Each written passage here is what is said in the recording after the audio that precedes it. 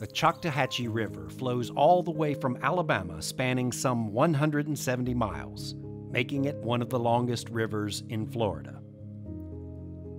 The river has a large basin that covers approximately 5,350 square miles, including Choctawhatchee Bay and even parts of the southernmost portions of the Appalachian Mountains. It's a significant source of fresh water for this region, feeding into Choctawhatchee Bay and ultimately flowing out into the Gulf of Mexico. The Choctaw Nation were some of the first people to inhabit this area, and the name Choctawhatchee roughly translates to River of the Choctaws. Even today, the Muscogee Nation of Florida still embraces the Choctawhatchee riverbanks as their rightful home. 100 years ago, the Choctawhatchee River was vital to this region's economy, supporting industries such as logging, turpentine harvesting, and fishing. Today, the vast undeveloped river basin is ideal for boating, fishing, hunting, and wildlife expeditions.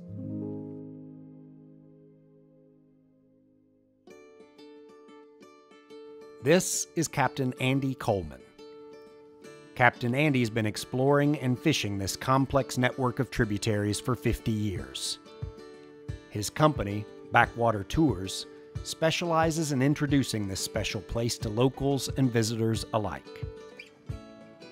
Today, he's taking us to a very special place indeed, hidden far upriver. Strangely though, the best part of your voyage with Captain Andy might not even be the final destination, but the many colorful stories that you'll no doubt hear along the way. I moved here in 1976. I came up on the river, the Wando River, just north of Charleston, South Carolina, and I always felt like I needed to be around a river. A lake won't quite do it for me. I want to be, I want to be able to sail around the world. Now, I'm probably not going to do it, but I want to have that ability. If you go up to the northern cities, 10 and 15, 20-story skyscrapers in 1900, they used wooden water tanks on top of them for the cooling and the water. And they were made out of deadhead cypress or first growth cypress from here. The old culture on this river was to supply those boards for repairing that. Now Alton and I got into it. His nickname was Swamp Bunny, so he knew the river pretty damn good. And I bought brands from the heirs to the timber company. Some rivers I had all the brands. We did historical restorations. We made tongue groove floors. We did some of the first houses built in Rosemary Beach. We did all right with that.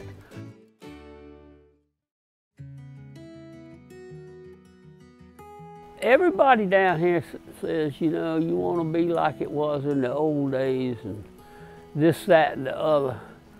Well, when I got here, and I'm a pretty good fisherman, and a man just about couldn't catch a 13-inch trout. Mullet fishermen would string 1,000 yards of seine net out several times a day, and they'd catch all the mullet and all the bycatch. They were making a living like that, so they hated the net ban, but it sure helped the fish, and then they can get $1.50 a pound for mullet instead of 15 cents. That river has cleared up a lot since when I first came here. When it would rain up around Hartford, Alabama, close to Dothan and in there, all that red clay would come down the rivers and the bay. The old people would say, it looks like you can plow the bay. It looks so red and muddy. A lot of that's been mitigated now. There's more paved roads, there's no straight dumping into the river, and the river has improved greatly. There's wildlife here, a lot of it. Bears, alligators, deer, bald eagles, osprey, bobcats, otters, and even endangered species such as the prehistoric-looking Gulf sturgeon. When I was first here, you didn't see sturgeon. And Then we started putting up signs that sturgeon are endangered species. And they got so plentiful, they went from endangered species to a hazarded navigation in a year. The biggest alligator I've ever seen was killed by another alligator. That was big. I don't know whether it's just a tougher alligator or not, but the biggest one I ever seen had a 100-pound chunk of meat cut out of his back. That was pretty, that scared me, and I wasn't there close to when it happened. One time, Alton and I were going down the river, and Alton had me running the boat, a little 12-foot wooden boat out of first growth cypress. It was a nice damn boat. Little 15-horse motor, and we're going down the river, and there's a mink swimming the river. And Alton said, "You ever looked at one close up?" And I said, "Why, no, Alton, I have not looked at a mink close up." He said, "Well, run me over there." And I got this dip net, which is kind of like for brim and bass. And that mink came out of the net like a wombat. It looked like a mongoose biting Alton.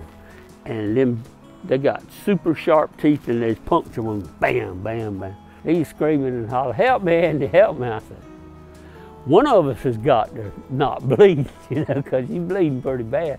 I think I'm gonna let you take care of that damn mink, and I'll sit back here and run the motor."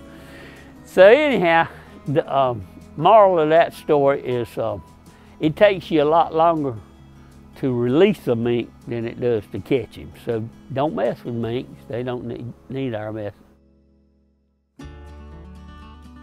You are likely to witness a variety of creatures and critters on this heart of darkness-like journey up the winding river, with each turn revealing a new story from Choctawhatchee's past.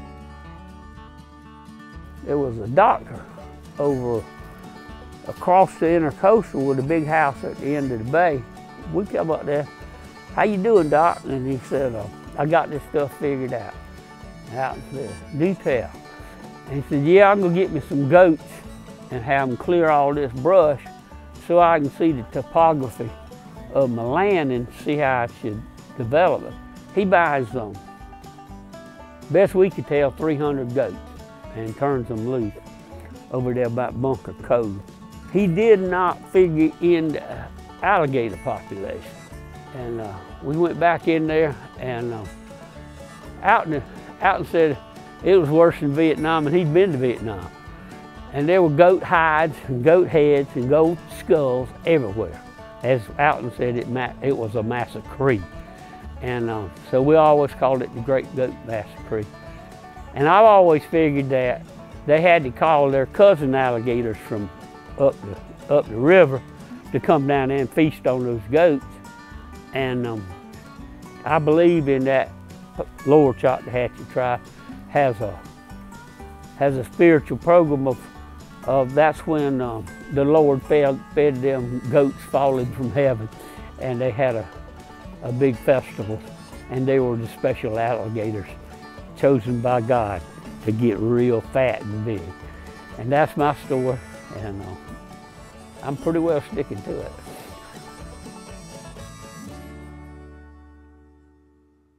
As I said, this is a pretty wild place. But assuming you survive your epic journey churning upriver, there is a reward. And, well, it's a jaw-dropper.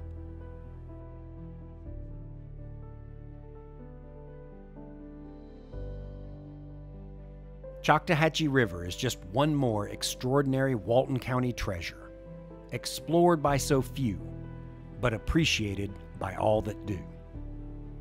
We had logged all year, and we sitting, it's drizzling rain, and we sitting around a potbelly stove, and it's warm, and I said, Alton said, "I'm gonna show you something." I said, I don't want to see nothing. I want to stay right here because it's warm and it's cold out there and it's drizzling rain. And that river's in the flood. But anyhow, we got in there, and every animal that was on that 6,500-acre island that didn't swim to the other side of the river was on top of that atoll. There were big feral hogs. There were deer. There was one old scraggly bear, bunch of raccoons, bunch of otters. We started watching them, and it's real strange because nobody was attacking anybody. And you could see as you watched, the deal was, boys, this is a major catastrophe. And let's have some reason here. And you could see, I believe I could feel it. The deal was, if nobody ate anybody, this water would go down sometime, and we can get back off here and go to our lives. And I thought the world was in a divided place back then, and I've kept going back every time it floods like that. They do the same thing. And it gives me a great faith in something to work out, you know. I think we got to realize we're in a bad mind right now, and don't shoot one another, and we'll get through this thing. And I'm hopeful of that, and that's what I love about that river. It gives me hope, and gives me faith that it'll work out, you know. Maybe not all of us will make it, but a lot of us will. And who knows, it might get better and better, you know. You might decide to explore Choctawhatchee River for the jungle, or the fishing, or the wildlife, or the clear water springs. Or maybe you just want to ride along to hear some great stories.